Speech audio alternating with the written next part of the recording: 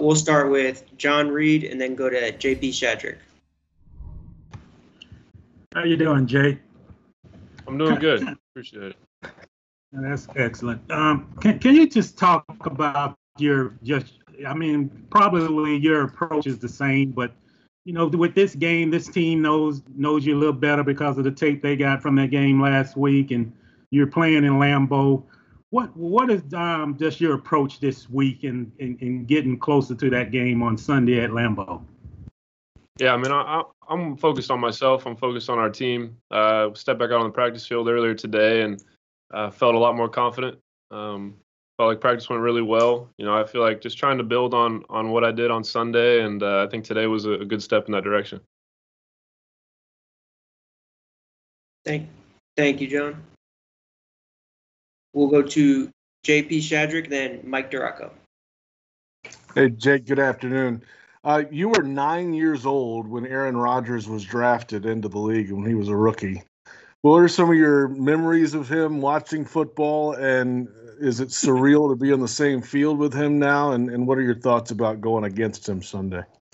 Yeah, it's pretty surreal. As a guy I have a lot of respect for. I was a big fan of growing up and huge fan of his game. A lot of the things that he does, no one else, really can do. He's a wizard with the football, in a lot of ways. And like I said, a lot of respect for him. It'll be really exciting to get out there and get to play ball against him.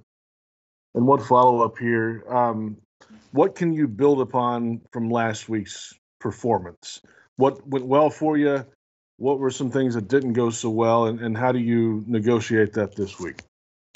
I mean, I think there's a lot of things I could build on. Watching the tape, I think just continuing to work through my reads fast and, getting from one guy to the next, I think is something, I can continue to build on. But, there's lots of things, lots of, small footwork in the run game and reads that, we can just keep cleaning up week to week and hopefully to build on that this week.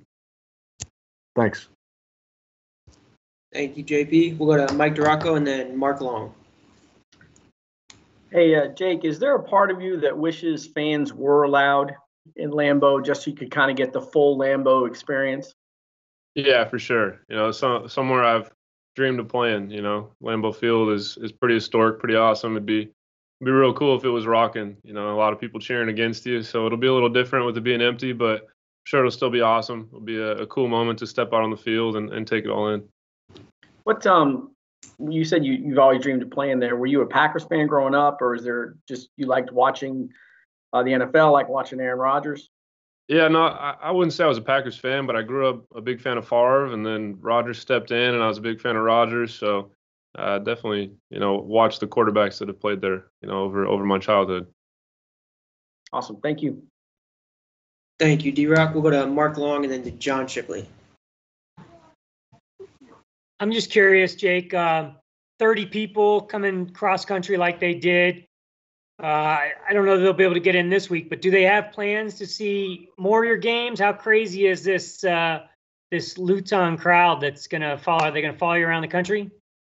We'll see. We'll see. I'm not totally sure.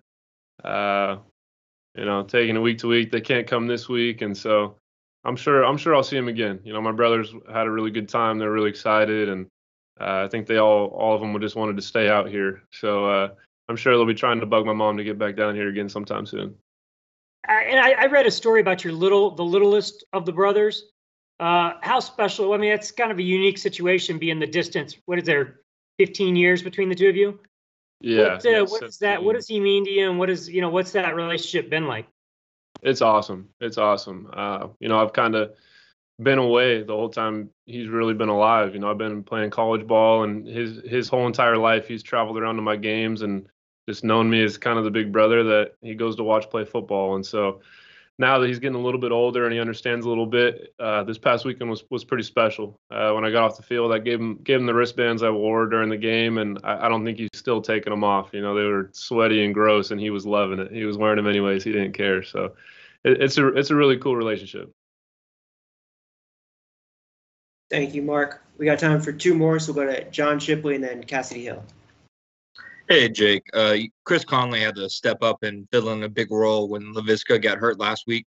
What can you just say about his kind of leadership on and off the field and ability to come in and help the offense like that? Yeah, I mean, Chris is a guy I have a huge deal of respect for. You know, one of the best leaders I've ever come in contact with on any team and in any facet of life. You know, he's a great guy, stand-up guy, and he's a good player too. You know, you saw that he stepped in, he did a great job. A guy that, you know, I talked with today, just working on some things, how we can keep building, keep getting better. But, you know, an awesome dude, awesome player, and I'm excited to, you know, keep working with him. Thanks, Jake. Thank you, John. We'll go to Cassidy Hill and then finish with Gene Fournette. Hey, Jake. What have you seen from the Green Bay's defense? And I know Jair Alexander is still technically out with a concussion, but if he is back, what does he bring to the field, especially?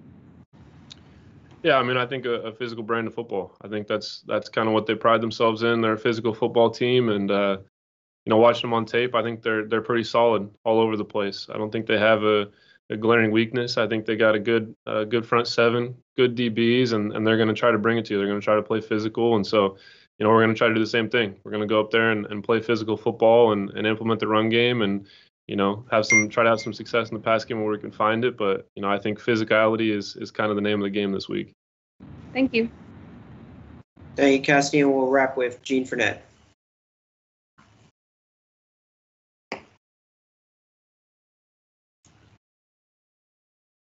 Gene, I believe you're on mute.